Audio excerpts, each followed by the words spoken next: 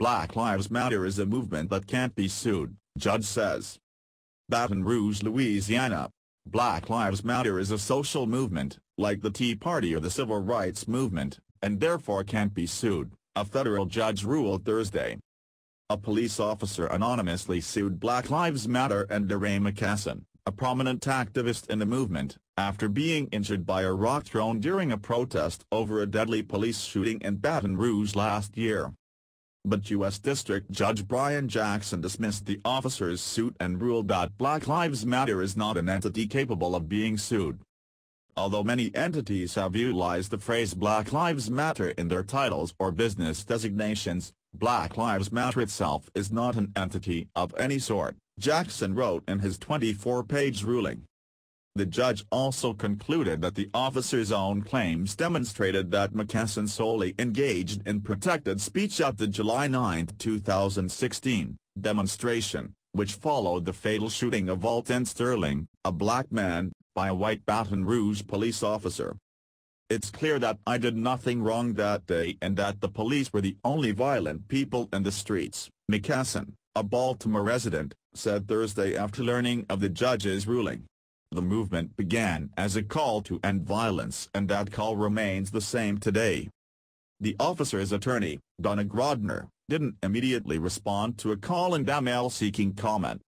Grodner also filed a separate suit against Black Lives Matter and Mckesson on behalf of a sheriff's deputy wounded by a gunman who shot and killed 3 other law enforcement officers in Baton Rouge last summer. That suit, which is still pending before the same federal judge, accuses Black Lives Matter and 5 of its leaders of inciting violence that led to the deadly ambush. Mckesson was one of nearly 200 protesters arrested after Sterling's shooting death.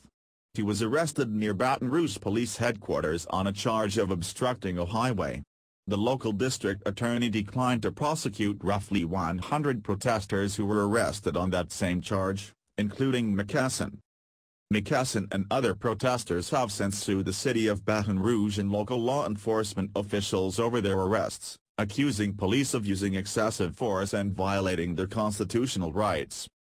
The lawsuit dismissed Thursday didn't accuse Mckesson of throwing the rock that injured the officer's jaw and teeth, but it claimed he incited the violence and was in charge of the protest, and that he was seen and heard giving orders.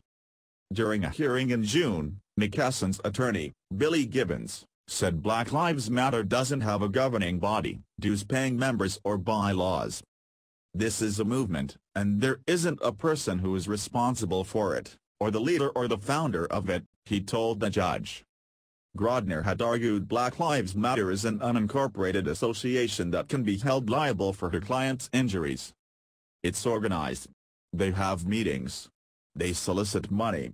They have national chapters," Grodner said. "This shows a level of national organization." The officer whose lawsuit was dismissed is identified only as Officer John Doe in the suit, saying the anonymity is for his protection. A court filing last year cited a July 2016 sniper attack that killed 5 Dallas police officers and the shooting 10 days later that killed 3 law enforcement officers in Baton Rouge as reasons for concealing the officer's identity.